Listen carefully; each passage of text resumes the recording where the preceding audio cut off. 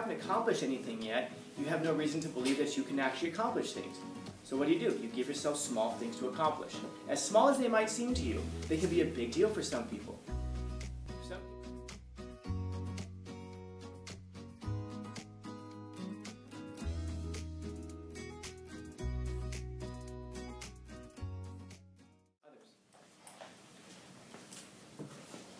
Something to be said there about staying out of the ranks of the insane. Because if you're one person and you look at the whole crowd, the crowd's insane. And of course, if you now sit there and go, man, you guys are crazy, I can't be part of this, the crowd now turns to you, and what do they say about you? You're insane. Yeah. And so the best advice that we can give a person is be yourself. Just be yourself. Questions? Because, well, I mean, you should be yourself, right? Because what you are, like when I ask you that question, like what are you? And you can start to list all these characteristics about yourself. Anybody, so for example, you're anxious, right? You're full of that anxiety and you're self-doubting as well. Yeah. What else are you? Sad. Oh, you're depressed as well? Yeah, you're depressed. Everybody cut up on your journals? Everybody up to where you're supposed to be? Yeah. Okay. So you're a liar? What? So you're a liar? You're a procrastinator? Oh, yeah. You're full of shit. You're full of shit. And the reason that you're full of shit, by the way, is because of your self-doubt. Also, you're prideful. That's why you're full of shit. Let me make this a subcategory. You're full of shit because you're prideful, and you just can't admit when you're wrong, and you can't go and try to make yourself better because you are so full of pride that you can't acknowledge that you need to improve in any way. And also because you have a terrible diet. That's also why you're full of shit. So that's like a terrible little... sleep schedule. Oh, sorry. No, I meant... No, sleep schedule. Exactly. I'll put that in brackets if you didn't have one. By diet, I just mean what you eat. Not that you know... You are what you eat. Yeah, not that you discipline yourself, but that you are... Oh, I'll make sure I was recording. Last time it was not. So, what else are you? That you should just be yourself. Question? Oh! You're probably also you're also probably biased and prejudiced in ways. Yeah. Yeah. Brainwashed. Brainwashed, yeah. Lazy. Narrow-minded. Brainwashed by society. Hyper-focusing. Have you ever... Hyper-focused on what? Scholars for having had it? The wrong things. We're hyper-focused on all the wrong things. But you know what? You should be yourself. Be yourself. Be yourself. Yeah, be yourself. You say focused on wrong things. And I don't even need to tell you what the wrong things are. You know. You already know what they are. And whatever the wrong things I think you're focused on, you probably think I'm focused on the wrong things. So I'm not going to make a list for you. You make a list of yourself because you know what the wrong things are that you're focused on. You don't need me to come along and tell you anything like that. I really need one of those posters. I need to get one of those posters that says, be yourself. Just ironically, just to put it up. And just go, just be yourself, guys. You know what? You should have a list right next to it. Yeah, and you just have to love yourself because you're lovable, exactly as you are. You adorable little anxious, self-doubting, depressed, lying, procrastinating, narrow-minded, full of shit, biased, brainwashed, focused on the wrong things. You.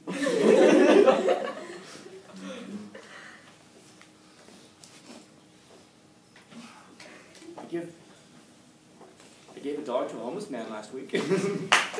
Yeah, thank you for telling us. You're a good person. You're so virtuous. Yeah, now you're virtuous too. And now you've told me about it, I guess we go back to the prideful thing as well. Now I know. Now I know what you are. Yeah.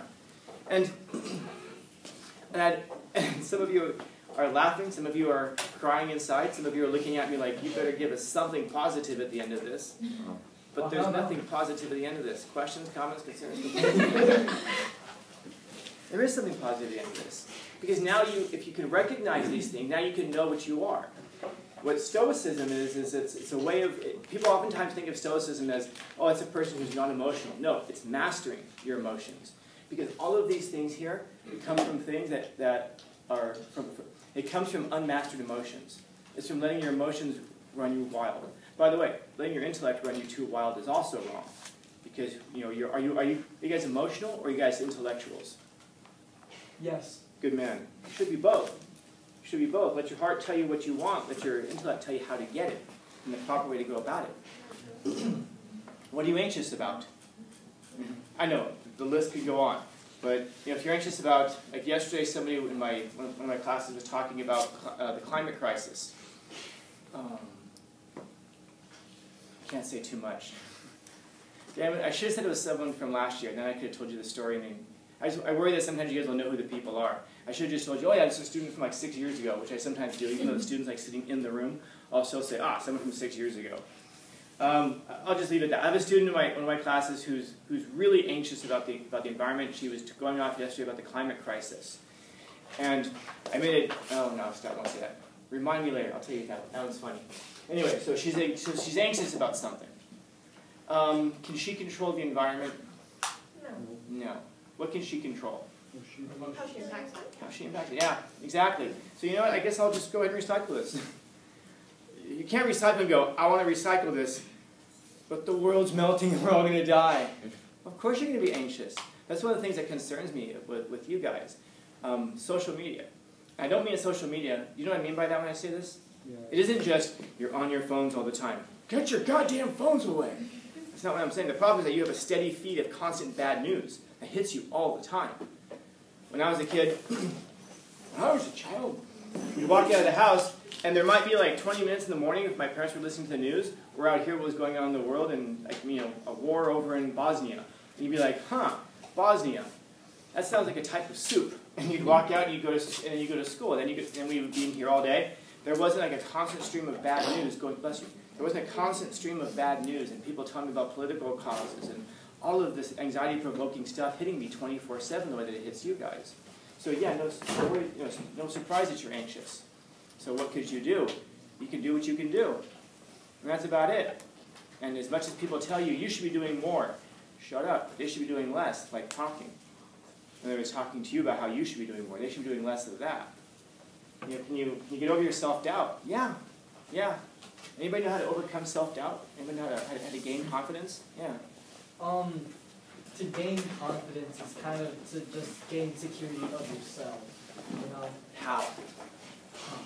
That's what I asked. How? Let me start writing it down. Guys, I can tell you. tell us. I will tell you. You can write this down if you want. 3 words. Clean your room. I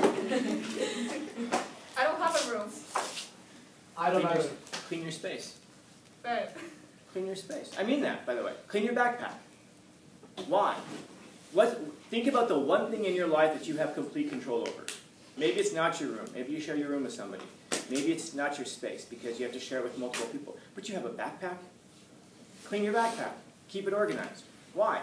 Because if you can't clean your backpack, if you can't keep your backpack organized, do you really think that you should be out telling the rest of the world how to run its political economic structures? You're not ready to handle big things until you can handle small things. But here's the beauty of it. Once you realize, my backpack used to be a mess, if I put my mind to it, I can actually keep my backpack organized. My papers where they're supposed to be. In classes, everything's organized. That's a little tiny win right there. But here's what you just proved to yourself. Not just told yourself, but proved to yourself. You can actually be successful in something that you set your mind to. Something small. If I can keep my backpack clean, you know what I'm going to try and do now? I'm going to make my bed every morning. Or fold up my blankets if I don't have a bed. Or whatever. And then if you can do that every morning, wake up, as easy as it is, you make your bed. And a funny thing will happen too, by the way. You might start to sleep differently. You might be like, in the morning I have to rush, so I have to just fix the covers. So maybe that means that when you go to bed at night, you're going to be careful about how you lie down, not just be like, it's okay, just toss everything everywhere, because you know you're going to have to clean it in the morning. Once you realize, I'm going to have to take care of this tomorrow, you might take better care of it today. And then you make your bed, and if you can clean your room, well now what you can do is start to branch out. Can you keep the bathroom cleaned too? My brother uses the bathroom. Okay, so now you can keep it clean even though there's 2 of you who are using it. I mean, people go into politics all the time. They try to save a country, don't they? Oh, but there's 320 million other people. Then if you can't keep a bathroom clean with one other person, you're not ready to keep a community clean with 10,000 other people. And that doesn't mean you shouldn't do it. It just means you teach yourself how to do it. You have to give yourself small goals, and then they have to be attainable, and then you have to achieve them. And then you have to build on top of them, because you have to prove to yourself. Like if I said to you guys, you can do anything. You can change the world. It's like, yeah. And you can hear that up here, but do you believe it? No.